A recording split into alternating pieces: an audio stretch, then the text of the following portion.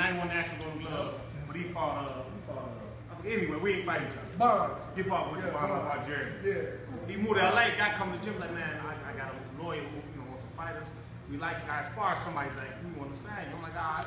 So we got this kid right here, man, in opposite, he's light heavyweight. I'm a light heavyweight.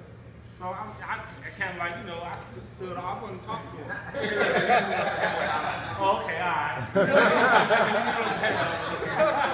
That's how we got cool.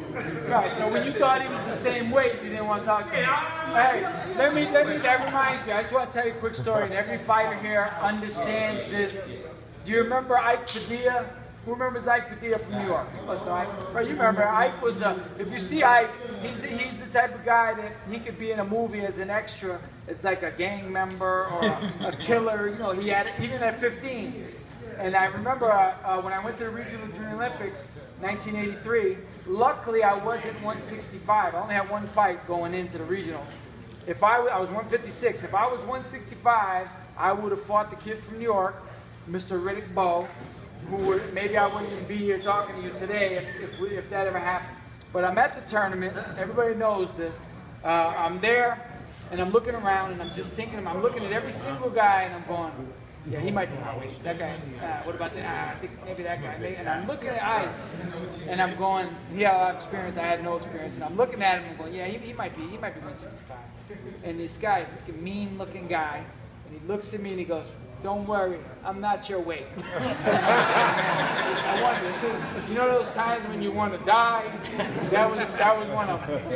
So he taught me. It was funny, that actually showed me we all think alike. You know, I have a quote, some of you may have seen it, where I talk about the dressing room before the fight and how crazy it is. How if you've never fought before, you couldn't really understand what it's like to sit there and hear. Imagine guys when they had to fight Tyson, and they're sitting there trying to focus, and all you hear down the hallway is mitts going off like firecrackers.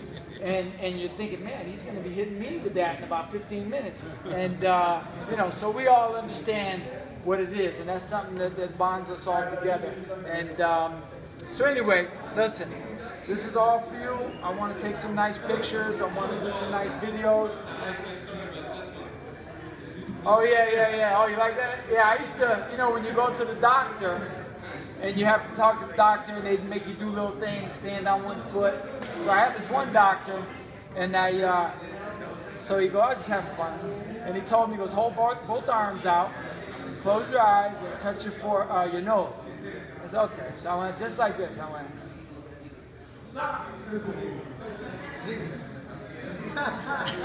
And I kept my eyes shut. And all he goes, please tell me you're joking.